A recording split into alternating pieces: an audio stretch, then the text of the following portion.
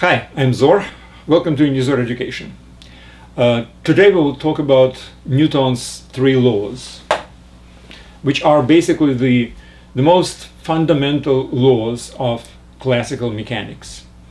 This is the heart of the classical mechanics. I mean, probably all the problems related to any kind of motion are based on these three laws. Now, this lecture is part of the course called Physics4Teens. It's presented on unizor.com. On the same website, you have Math4Teens, which is actually a prerequisite for this course. Especially important are topics like vectors and calculus in Math4Teens. So I do suggest you to brush up your mathematics. This course heavily depends on it. Also, the website is completely free. There are no advertisements, so I do recommend you to watch this lecture from this website as well, and any other lecture, because there are very detailed comments to every lecture. All right, so let's talk about three laws. Well, first of all, these are the laws which are relate to each other, the main concepts of mechanics. Motion, most likely, the first one, and obviously the cause of the motion, which we are calling the force. Now, the connection between the force and acceleration and the mass was presented in the previous lecture, so these concepts were introduced. Now, this lecture is about their quantitative relationship, especially the second law of Newton. Now, a couple of things which should be probably said before everything else. These laws, they are axioms, so to speak, in physics. I mean, in physics we don't really like to use the word axiom. It's a mathematical word, but we basically take them without any kind of a proof except experimental proof. So there are certain experiments which show that these laws are actually true, and that's kind of sufficient within the framework of our experiments, within the precision which we are conducting these experiments. So basically there are no proofs of these laws. However, there are certain considerations which I'm going into which kind of prompt that these laws do make sense. All right. The second very important thing is that all these laws are true in the inertial frame of reference. Now, there are no absolutely inertial frames of reference, as we know, but we have mentioned before frames of reference, systems of coordinates, which are related to stars, which are so far away that seem to be immovable. So there is, for instance, a heliocentric frame of reference where the origin of coordinates is at Sun and the axes are directed to stars. There is a geocentric system which is basically rooted in our planet, and again the axes are related to stars. And there is a much more, I would say, common frame of reference which is related to the ground where we stand, and for certain purposes we're using one or another system of coordinates.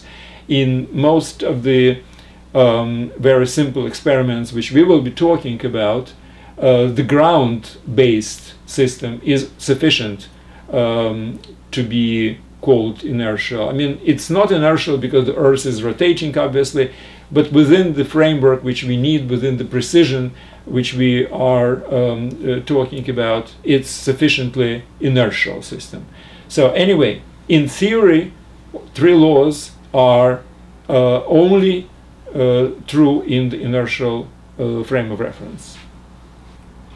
Okay, another very important aspect of this in most of the cases when we are talking about objects, we are talking about point objects, which means the object is infinitely small. So whenever we are talking about trajectory, we are talking about trajectory of the point object. And sometimes we will omit the word point, we'll just talk about objects, but we really have in mind that the object is infinitely small. So its coordinates is basically a coordinate of the point in three-dimensional world. All right. Now, the first law is basically something which we are already familiar with. It's the law of inertia. So the law of inertia is the first Newton's law.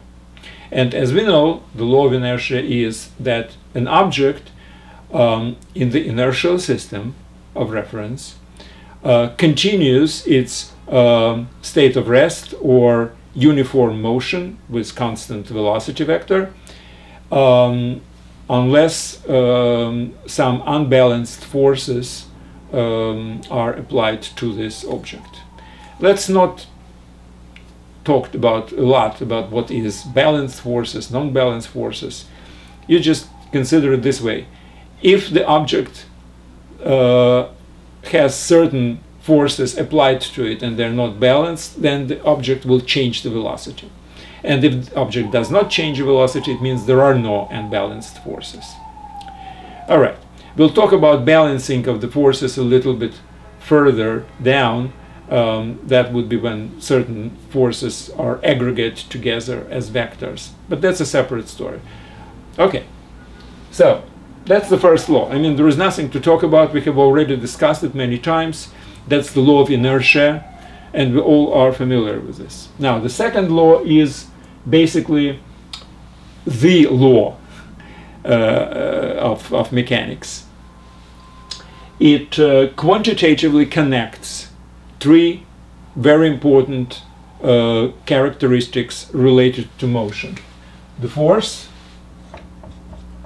the mass, and acceleration. Well, first of all, let me just add one thing. These are vectors.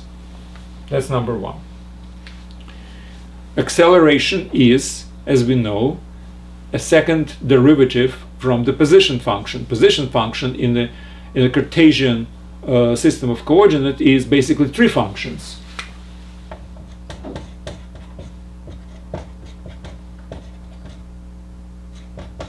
So this is a vector which depends on time, and this is the position vector. Now the first derivative would be the velocity vector when you have derivative here, here, and here. And the second derivative when you have double prime here, double prime, and double prime here, that would be my vector of acceleration. All right, so let's talk about this particular thing. Now, to make my life a little bit easier, I will not talk about vectors, and I will talk about movement within a straight line. That's just easier. Whenever we're talking about real three-dimensional movement, it's exactly the same, but instead of just an x coordinate, you will have x, y, and z. So at the very end, I will probably do some kind of a talking about this, but basically right now, let's consider that we are talking about the straight line movement, and if it's a straight line, then acceleration is basically the second derivative of x coordinate, and the force is directed again along this straight line. Now, to make some kind of a quantitative equation, we need to know how to measure. How to measure acceleration, and that we do know, because acceleration is the second derivative of the coordinate function. Coordinate function is a length, it's a distance, right? So distance is measured in meters per time. That's the first derivative is meter per time per second, and the second derivative is meter per second, right? So this is a known unit. It's 1 meter per second square, which means that during 1 second the velocity will change by 1 meter per second. Let's say if it was 40 minutes, meters, not minutes, 40 meters per second, after 1 second it will be 41 meters per second. That's what the change is, which dictates the acceleration of 1 meter per second square. But talking about mass and force. Now, in the previous lecture, I have introduced the unit of mass, which is 1 kilogram, and unit of force, which is 1 Newton. Now, what we were talking about, and let me just repeat from the previous lecture, 1 kilogram was chosen basically arbitrarily. It's some kind of a cylinder made of platinum and iridium alloy, which approximately weighs as much as the cubical decimeter of water, and that's we just call a kilogram. Now, fine, that's okay. Now, what is 1 Newton? Well, 1 Newton is the force which, if applied to 1 kilogram, will give 1 meter per second square acceleration. Now, if there are no force, then acceleration is 0, right? That's an inertial system, and there is a law of inertia. But if there is a force, then it's supposed to be basically measured in these units. So basically what I'm saying is that Newton is equal to kilogram meter per second square. That's what I'm actually talking about. It's 1 kilogram, 1 meter per second square. And that's how we basically defined the units. So, in case we are talking about the force of 1 Newton, the mass, the measure of inertia, so to speak, 1 kilogram, and the acceleration is 1 meter per second square, because that's exactly how we defined our unit called Newton. Then this particular equation, it's true, right? 1 is equal to 1 times 1. There is no problem with this. Now, okay, let's go a little bit further. I also suggested the methodology how we can measure any mass, any object. Well, I said that if my force of 1 Newton applied to mass kilogram, it's supposed to be it's supposed to give acceleration 1 over m meters per second square. So that's how I defined mass of m kilogram. Now, I know what 1 Newton is, so I know this force. This is the force which I have once established. It's 1 kilogram mass being pushed with the acceleration 1 meter per second. Now, if exactly the same force gives me this type of acceleration, then my mass is m. Or, if you wish, we can do it slightly different. If it gives me acceleration a, then the mass is 1 over a, which is exactly the same thing. Now, why is inverse proportional? Because mass is the measure of inertia. Inertia is a resistance of the movement, which means if the movement is greater, it means my resistance should be less, and that's why a is in the denominator. So that's how I defined. Again, this is a definition. So if I want to know how much, what is the mass of a particular object, I will apply the force of 1 Newton, which I know already how to get it. I will apply the force of 1 Newton. I will measure my acceleration, and I will take the 1 over that value and say that this is the mass. And again, this is kind of a definition of the measure of the mass, right? So it's definition. And again, the same equation is true. 1 is equal to 1 over a times 1 times a. We exactly we have exactly chosen this particular measurement style to preserve this equation, right? Now, so we know how to measure the mass of any object, right? We just measure it against the 1 Newton force and check the acceleration and reverse the value. Now, what if I want to measure the force? Well, very easily. I will take 1 kilogram and measure acceleration. And I said that this same value A would be the measure in newtons of my force. And again, it's chosen exactly to preserve this particular equation. So this thing basically follows from definition, at least for these simple cases. Now, what if it's just a general case? Any mass and any force and any acceleration, will this be actually held? Well, let's just go back to experiments. Well, first of all, experiments do show that this is right, not only in these simple cases, but in any case. Because since now we can measure the mass and we can measure the force, we can always combine a new mass and know what exactly the value of this mass by doing this, applying the force of 1 Newton. We can then take any kind of a force and we can measure the force by applying it to 1 kilogram and see what kind of an acceleration we have. So that's how we measure the force. What if I apply some force to some mass? What will be the acceleration? And it's supposed to be this way. It's also based on the property of additivity.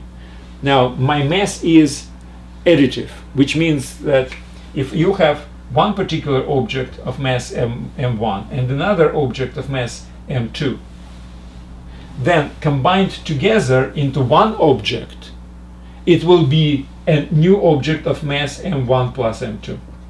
So m2 is a real, m1 and m2 are measures which are additive to each other. It's the same thing as, let's say, area. If you have a area of this figure and area of this figure, then the area of a combined figure will be this plus this. Or if you have some other characteristics, like length or whatever else. Now, from this additiveness follows that increasing the mass by certain numerical factor without changing the force will decrease my acceleration. That's what it basically means, right? And increasing the force without changing the mass will increase the acceleration, right? So basically from this proportionality of the force and acceleration, so let me just write it down this way. So the force is proportional to acceleration. The mass is inverse proportional to acceleration, right? So what I will do is, in this particular equation,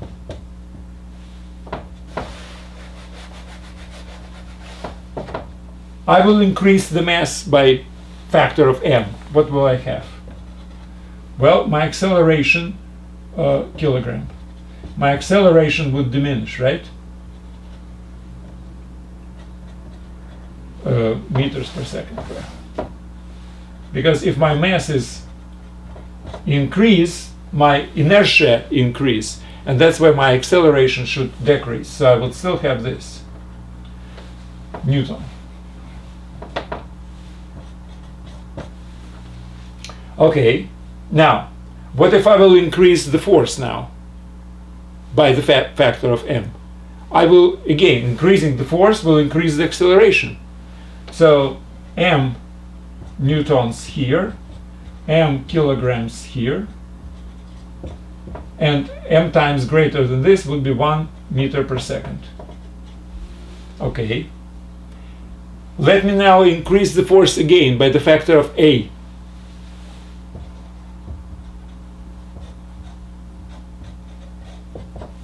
That will increase acceleration by factor of a.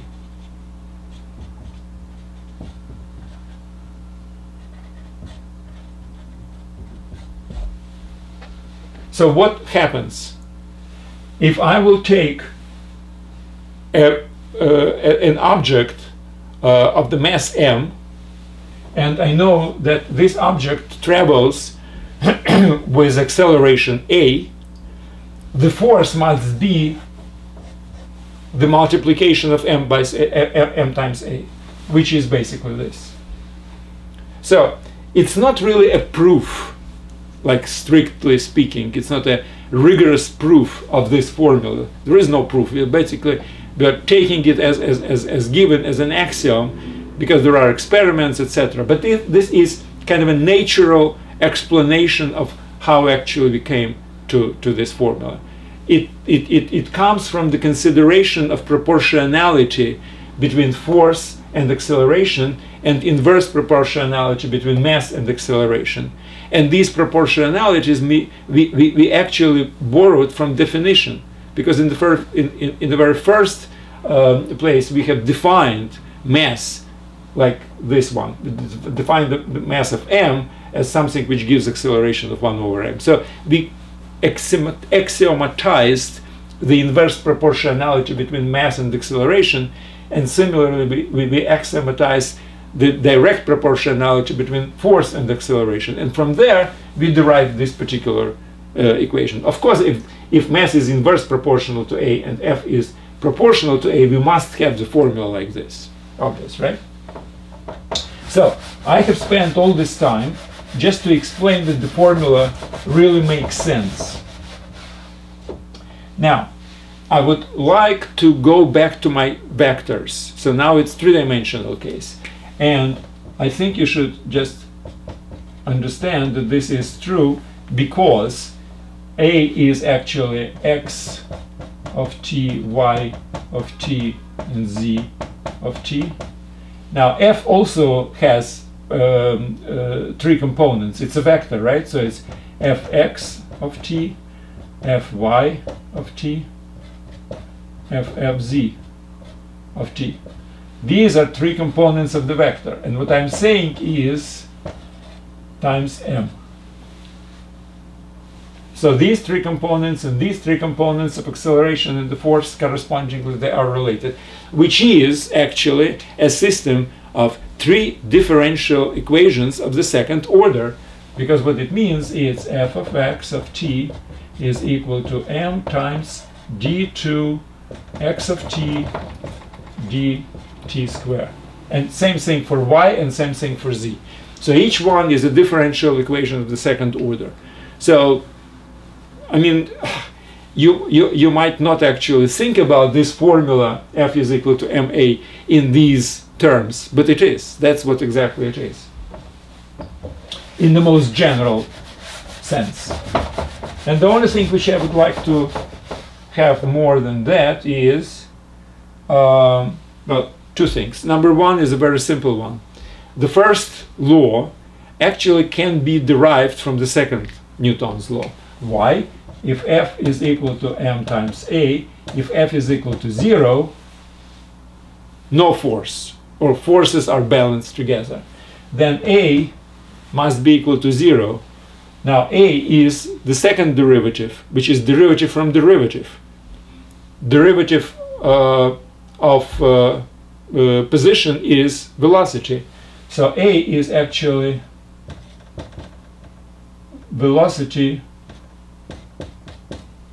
This is vector. This is also vector. So a is a derivative of the velocity, vector derivative, all three components. So this is something which has a derivative equal to 0. So this is constant. So velocity is constant. If if derivative of v is equal to 0, then velocity is constant, and that's exactly what the law of inertia says.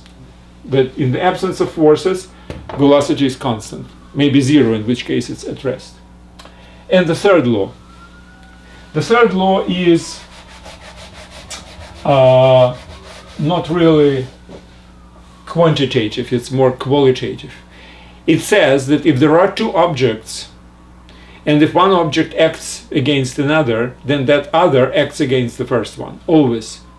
And not only just that, the forces are equal in magnitude, and inversely and direct it into opposite direction. So if I have a table and I have some kind of an object on this table, object pushes down acting on the table, but table pushes back up towards the object. Now here you have to really be very careful. Just talking like I was just talking, you can have an impression that these two forces are balancing each other, and that's why the object is not moving on the table. That's not true, because this force is applied by the object to the table. So the table is a recipient of the force, so to speak. This force is how table reacts to the object, in which case object is recipient to the force. So the application of these two forces is different. One force is applied against the table, another force is applied against the object on the table. And they cannot be combined. Only forces which are applied to the same point can be combined together into some kind of a resultant force. Not the forces which are applied to two different objects. They cannot balance each other by definition. So why is the object then not moving? Well, because it's not these two forces only which are involved. There is also, in this particular case, force which is called gravity. So the gravity is how Earth pulls down this object.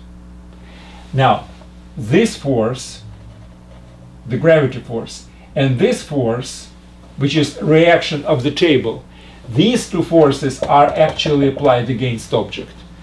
Table is pushing the object up, gravity pushes the object down, and they're equal in magnitude and oppositely directed, and that's why object does not move, because these two forces balance each other. Now, what about the table? I'm pushing down onto the table. Object weighs something, right? So it pushes down because it has weight. This gravity takes the object down, and object pushes the table with the same force, right? And table is not moving. Why? Well, because there is a floor. So what's going down onto the floor?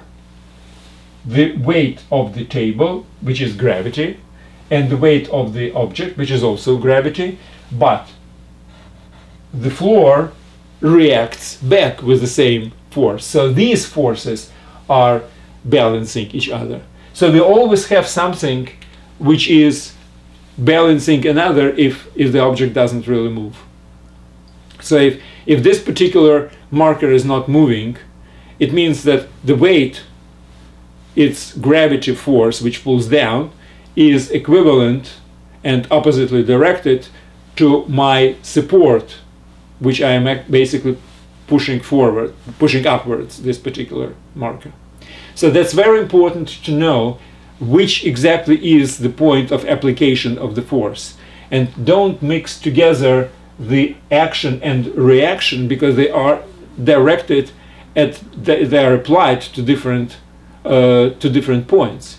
But the gravity, for instance, and reaction are applied to the same thing, and that's why they can be combined together, and they are equal in magnitude and opposite in direction. So that's basically the third law of Newton in details. And that's it. That's all I wanted to talk about today. I suggest you to go to the website and read the notes for this lecture. They are maybe more detailed in some cases than whatever I have suggested right now. Okay, thanks very much and good luck.